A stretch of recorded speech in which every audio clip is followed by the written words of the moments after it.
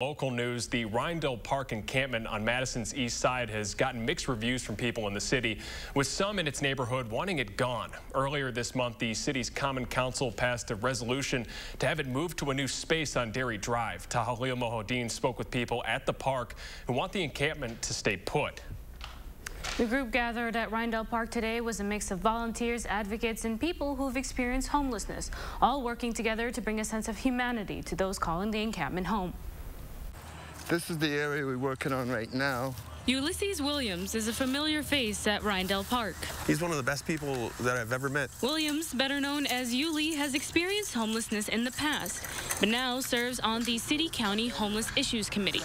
And today, Yuli is joined by a group of volunteers for a community tidy-up event. Who's caught this, I don't know. But this place was a mess.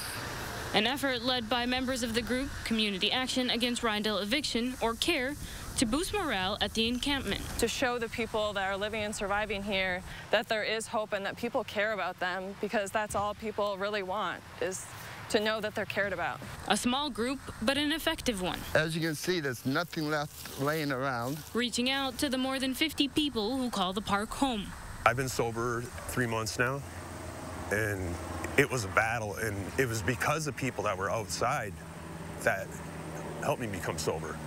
Offering the help that social worker Pearl Foster says the city hasn't. It's not, about making a mess. It's the fact that they don't have access to things like trash bags, or that these trash cans are spilling over in the wind and creating more of a mess. Taking it upon themselves to clean up the mess. Until we all get tired, I guess.